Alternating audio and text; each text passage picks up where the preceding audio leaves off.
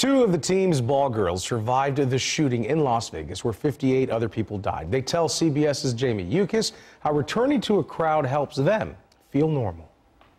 Amy Moore and Christina Zambrana are proud to throw like girls. I think they're always surprised when they see us throw for the first time because they think, oh, it's a girl, they're probably not going to be able to throw far, probably not going to be able to throw hard.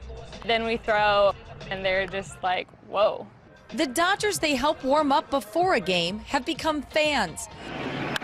Third baseman Justin Turner is the co-MVP of the National League Championship Series. I've watched them play catch. They don't throw like girls. They have good arms, and our guys don't take it easy on them either. There aren't many with bucket seats for the World Series. Sitting down the lines, it's their job to protect fans from hard-hit foul balls. Nice catch.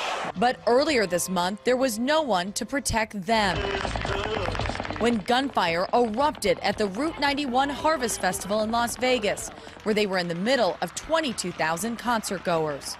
The noise and how loud it was, we thought it was on the ground. I looked over and there's people falling from getting shot and getting trampled running towards us. Moore and Zambrana hid under a table before lessons from Moore's family kicked in. Her dad is a retired Los Angeles police officer. Her brother Kevin is currently on the force and was also at the concert.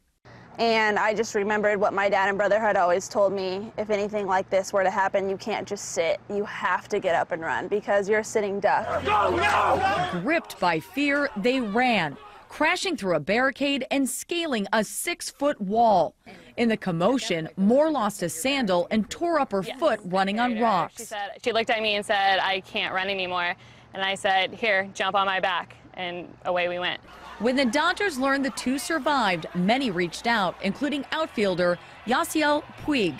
He texted us to say, like, hey, I heard you were there. Are you okay? I'm so glad you made it out. They're still dealing with the emotional scars. It's still hard to look back on and believe that we made it out. The Boys of Summer brought them together, but in the aftermath of a national tragedy, they became sisters within the Dodger family. We're so fortunate and blessed to be a part of this organization. Jamie Yukis, Los Angeles.